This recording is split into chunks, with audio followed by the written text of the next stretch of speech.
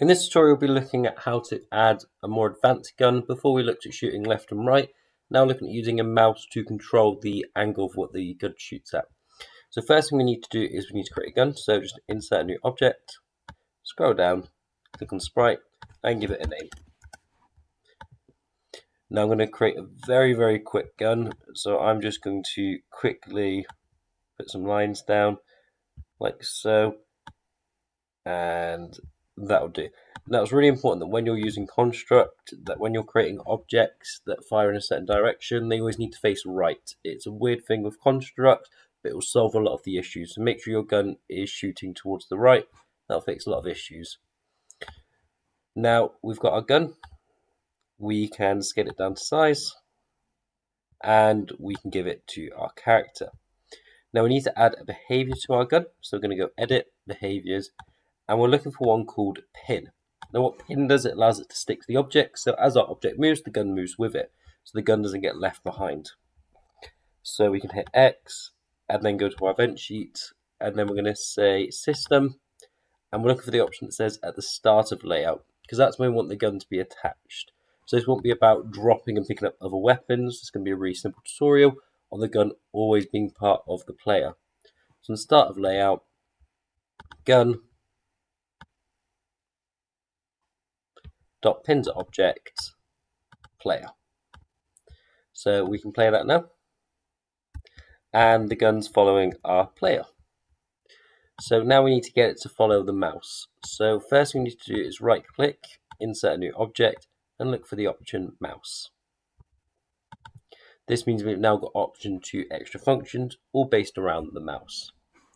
So that's our first step. So now what we can do is go back to our event sheet, and then we can say system every tick. And this is going to be about moving the gun to where the player is looking with the mouse. And we want this to happen constantly throughout the game. So every tick, 30 to 60 frames per second, depends on what your project's set to.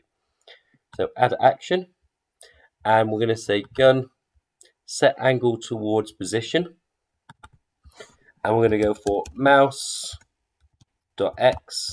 and make sure you're using X and Y, not absolute X and absolute Y, and mouse.y, and click done. Now you'll see that our gun follows our mouse, but we've got some issues now because it's moving away from our object. So at this stage, it's quite far away from our object. That's because our pivot point is here, where my mouse is now. So we want to move the pivot point. So to do that, we're just going to go into our gun, right click, edit animations. I'm going to scroll down till we get to this object here, which is our image point. We'll change our pivot point just the handle, just about there, and that's where our gun's going to pivot down. So now if we hit X and we go back to the layout first, you'll see that it's moved our gun away from the player, so we can move that back to our player and hit play.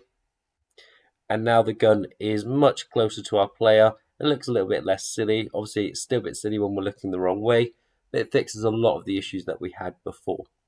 So now we need to get it to actually shoot, which is something that I've done in a previous tutorial, but I'll quickly go through it again. So we're going to right click, insert new object, and we're going to go to sprite, and we need to create a bullet. So I'm going to create a very simple bullet for our gun.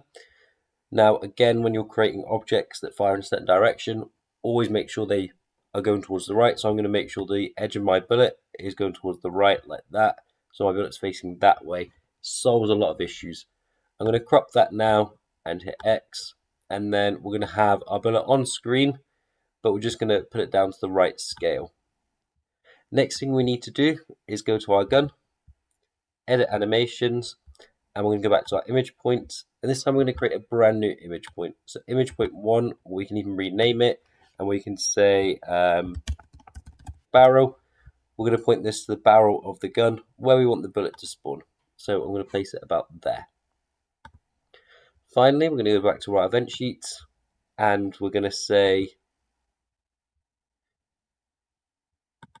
on mouse click, left click is clicked. Then we can have our gun spawn another object, and that object is going to be our bullet, which we're going to set to image point 1. Image point 1 being the barrel of our gun. and hit done. And one thing I have missed out, which is really important, is we're just going to right click on our bullet, add a new behavior. We're going to give it the bullet behavior. Now the bullet behavior means it acts like a bullet, it goes in a straight direction, and we can change the speed of that.